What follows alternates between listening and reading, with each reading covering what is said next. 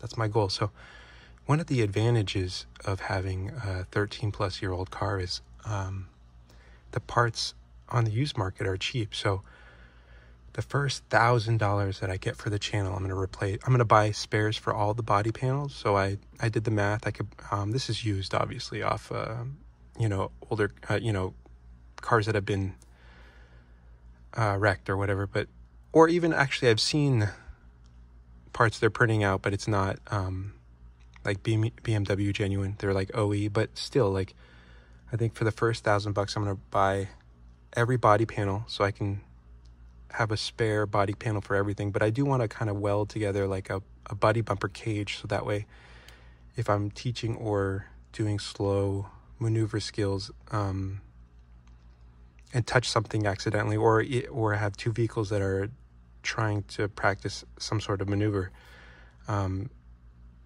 if there's a slight contact, you won't have to worry, which I think is nice. I've seen vehicles with that. So it's just a lot of work, but I appreciate it. I do, because that work is important to me, because, I think the better anyone's skills are on the roadway, the less likely you are to get into a serious accident or lose your life or lose the life of someone else.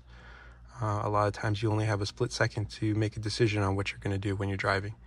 And I'm not 100% convinced that a computer can know what to do in that type of instance, because I've noticed in the past, like, you have lights going off because, if it's gravel, snow, ice, I think that in real time, a human is always going to be able to make the best decisions. Thank you. I love you.